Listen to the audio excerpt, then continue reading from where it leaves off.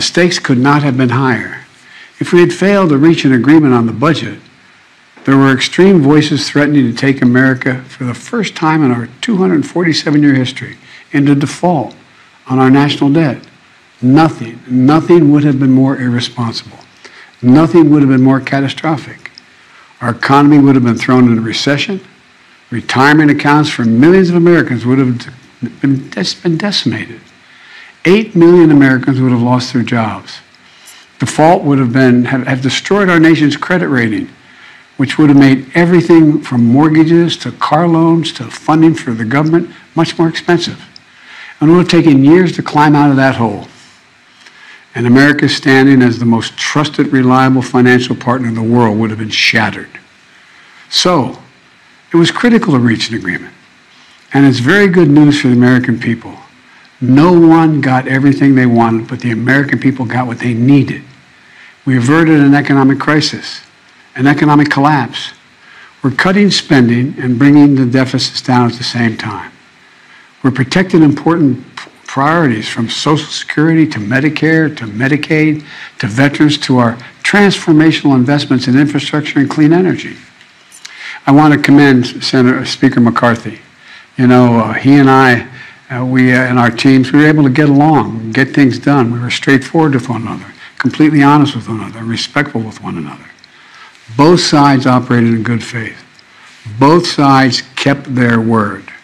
And I also want to commend other congressional leaders. House Minority Leader Jeffries, Senate Majority Leader Schumer, Senate Minority Leader McConnell. They acted responsibly and put the good of the country ahead of politics. The final vote in both chambers was overwhelming, far more bipartisan than anyone thought was possible. So, I want to thank the members of Congress who voted to pass this agreement, which I'm going to sign tomorrow and become the law. Good morning, friends. So it is official. President Biden is passing a brand new piece of legislation that is supported by both Republicans and Democrats. This huge bill includes several items, and the president has made it clear that not everyone will be happy about this deal. So in this morning's video, I will be sharing with you exactly what is in and what is out of this debt ceiling agreement. My dear friends, please do make sure that you watch until the end of this video. Also, do stay tuned because I'll be announcing the winners of yesterday's Walmart gift card giveaway. If you'd like to enter the weekly giveaway, friends, all you have to do is click and like several of my videos and then comment below the keyword of each video that you watch. The more videos that you comment on, my friends, the greater your chances of winning the giveaways. President Biden just celebrated an averted crisis. In his first speech to the nation from the Oval Office, the president hailed the budget agreement that eliminates a potential for an unprecedented government default, and that he said would have been catastrophic for the U.S. and global economies. The bipartisan measure was approved by the Senate late Thursday night, after passing the House in yet another late session the night before.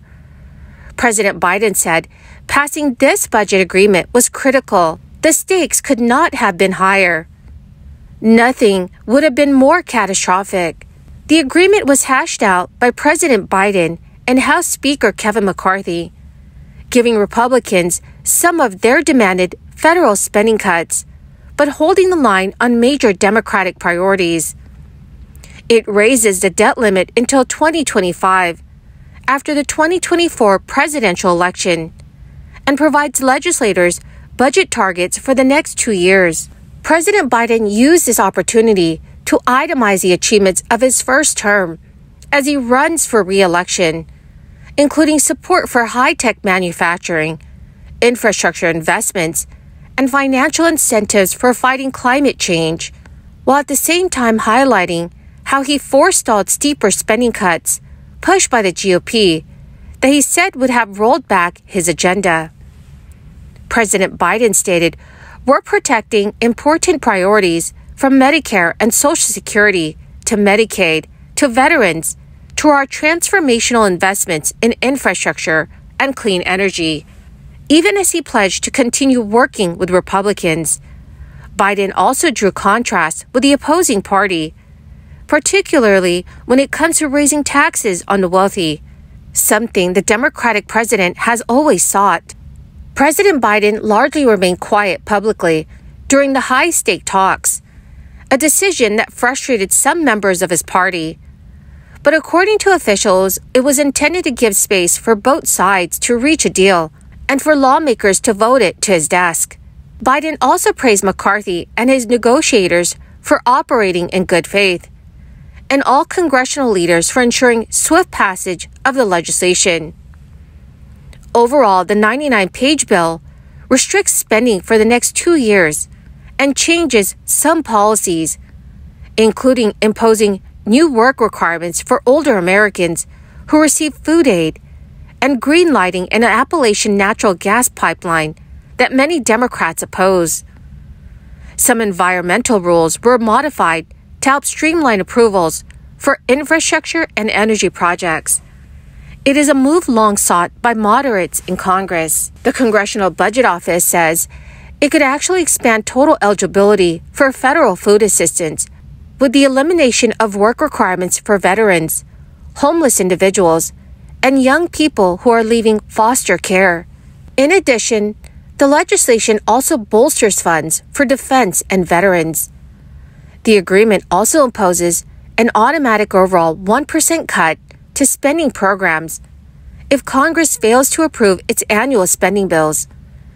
It is a measure designed to pressure lawmakers of both parties to reach consensus before the end of the fiscal year in September. Republicans wanted about $71 billion in IRS funding over the next decade to be cut. In fact, they passed legislation to do so upon taking the majority in the House. The debt ceiling deal cuts back some new money for the Internal Revenue Service and rejects Biden's call to roll back tax breaks on corporations and the wealthy to help cover the nation's deficits.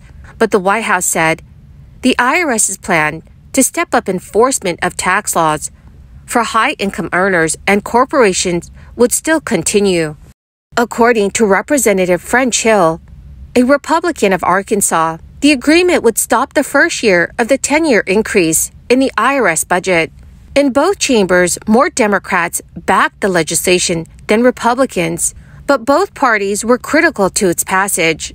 So friends, what do you think should have been added or removed from this legislation? Please leave your thoughts in the comment section below. To my marvelous and most magnificent friends, that is the end of my daily stimulus update video for this Saturday. Thank you so much, friends, for being here and for being part of this community. The two winners of yesterday's Walmart gift card giveaway is Naomi Bell and Rosemary Brown.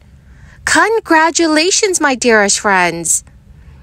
To claim your gift cards, please check your notifications page and send me a message. Or you could message me on my Facebook page.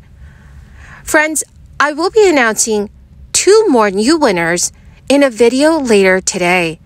So please make sure that you do stay tuned for those videos.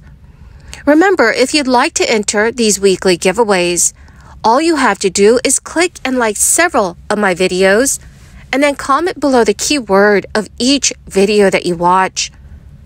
The more videos that you watch and then comment on, my friends, the greater your chances of winning the giveaways. Thank you and have a wonderful and very blessed weekend.